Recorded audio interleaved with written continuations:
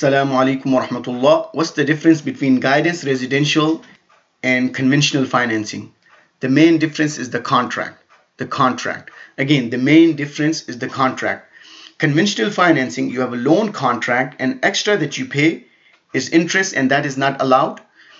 Guidance residential, declining balance co-ownership contract, the extra that you pay is profit, and that is allowed.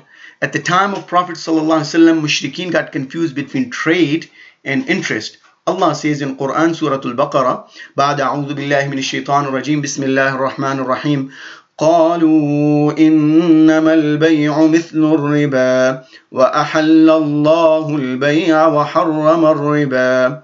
They said trade is like interest. Allah says trade is halal and interest is haram. Let's look at a side example. When you get married, you have a marriage contract, and then you have a Sharia compliant marriage contract with mahar, witnesses, etc. Sharia compliant marriage contract are always the best. They are always the best. You have responsibilities and you have benefit. You have responsibilities and you have benefit. And for your home financing need, when you deal with guidance, you are dealing with the best.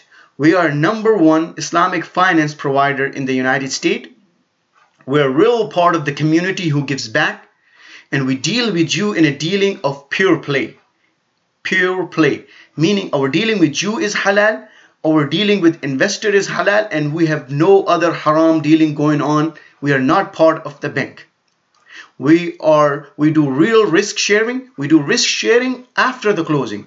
And we are approved by independent Sharia board from day one, who are expert in Islamic finance from around the world. Plus, we are approved by AMJA from United States as well. So to learn more about guidance residential for your purchase or refinance need in a halal way, call us or visit our website at guidanceresidential.com. Thank you so much.